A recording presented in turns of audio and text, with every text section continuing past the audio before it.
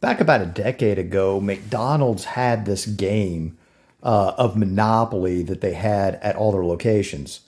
And so what would happen is you would go in and say buy a fry or a drink or something like that, and attached to it would be a Monopoly piece. And most of the time, those Monopoly pieces would just be kind of innocuous things. They would be something like, for example, you know, one free small chocolate shake, or it would be a free apple pie, a free small fry, a free small soft drink with the purchase of a meal. It would be something along those lines. And what you would do is you would accumulate these pieces. So what happened was in this game, what we ended up seeing was the big piece was Boardwalk. And if you landed on Boardwalk, what happened was McDonald's would pay you $1 million, but it was paid out as an annuity of 50,000 a year for 20 years. So here's a question, and there's a lot of companies that do this out there. If you were to go get get a cash offer for something that you wanted instead of the $50,000 a year for 20 years, if you're going to get a cash offer today, what would that cash offer be?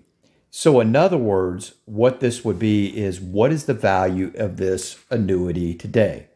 So what we're going to do on the TIBA2 Plus is go ahead and figure this out. So you've got 20 is your N, 10 is your IY. Present value, again, is what we're trying to figure out. The payment in this case is going to be a positive $50,000 because, again, this is a cash inflow, so we don't need to make this negative. 0 is going to be your future value because in the 20 years in the future, this annuity is going to be worth 0. It's going to be all the way paid out. So then we go compute present value. The answer is $425,678. So what this means is you would be indifferent between taking $425,678 today or taking the $50,000 a year for the next 20 years. A quick note on the Monopoly game. As it turned out, it was a complete fraud.